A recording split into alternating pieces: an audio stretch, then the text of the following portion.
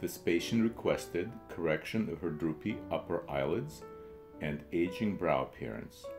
The patient also requested that the procedure was performed under local anesthesia with mild sedation. After careful and accurate surgical markings were made, the excess skin in the upper eyelids was excised.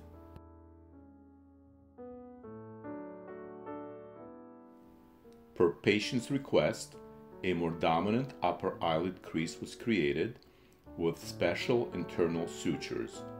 The eyelid creases were checked for positioning and symmetry. The upper eyelid incisions were closed with a fine suture. This type of incision usually heals with a nearly imperceptible scar.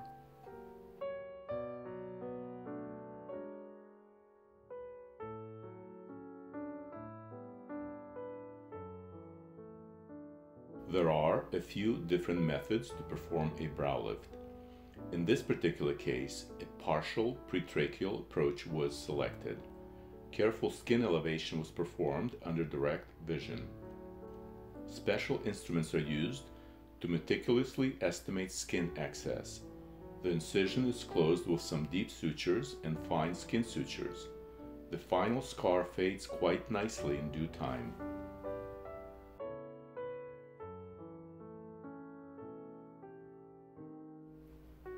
Here is the patient at the end of the procedure. She has a pleasing, more youthful upper eyelid appearance and properly positioned eyebrows. She was quite comfortable throughout her procedure. The skin sutures will be removed between 5 and 7 days after surgery. She is expected to have minimal bruising.